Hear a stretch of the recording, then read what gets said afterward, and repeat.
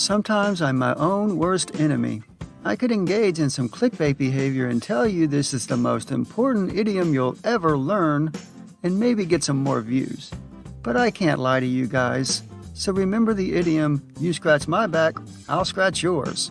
I'll teach you this useful and fairly common idiom and you leave a thumbs up and a comment. Pretty good deal. You are your own worst enemy, Commander. Meaning of the English idiom, your own worst enemy. To be your own worst enemy, or one's own worst enemy, is to act contrary to one's own best interests. To consistently cause yourself to fail. To do things that prevent you from being successful or liked. To be more harmful to oneself than other people are. If you are your own worst enemy, it is your own behavior that causes most of your problems. Usage notes. This idiom is often exaggerated and like most idioms, it should not be taken literally. It is a good way to point out, as I said before, that a person's behavior is what is causing most of their problems. It's sometimes used in an ironic way, the way I used it at the beginning of the video. Remember that the word is always worst, not worse. The idiom is a title of a 1999 hit song by the American rock band Lit. The song is about waking up in the morning and realizing that you did something crazy the night before. In other words, it's about screwing up and causing your own problems.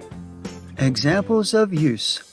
In school, I was my own worst enemy. I could have easily made straight A's by applying myself just a little bit more. People are their own worst enemy when they refuse to wear masks. You keep blaming other people for your problems, but the truth is, you're your own worst enemy. He lost the match because he was his own worst enemy. He let easy shots get by him. Origin of idiom.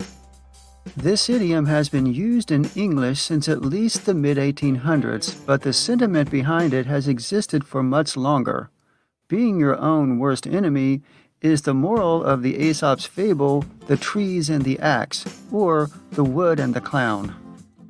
A woodsman came one day into a forest and looked about him as if in search of something.